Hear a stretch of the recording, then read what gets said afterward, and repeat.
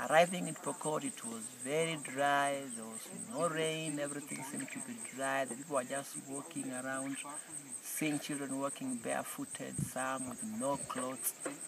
And it moved me. And what even moved me most was when I went to school. And I left Edward and Sinew to work in the community, and I remained back in school to help teach the children. What I saw there was really moved my heart. The children were in class, there were no teachers, just there helping themselves out. And because I was trained, college training, I had the desire to come back. What can I do to Pokot? That really disturbed my heart so much during one time I was here. And when I went back to Nairobi, it really came in heavily. What can I do? Should I stay in Nairobi? No, I thought myself, no. I think I should do something amongst the Pokot people, no matter how little it may be.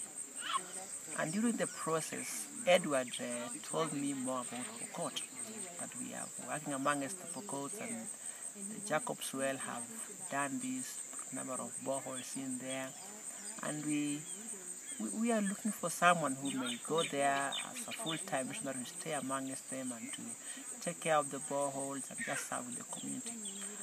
That was the prayer answered. I told God, yes, God, thank you for giving me this chance. I'm willing to go, willing to stay there and be with the people and use me, God, as much as you want to use me to see the lives change amongst the children, to see what is happening in their lives. That was how I came to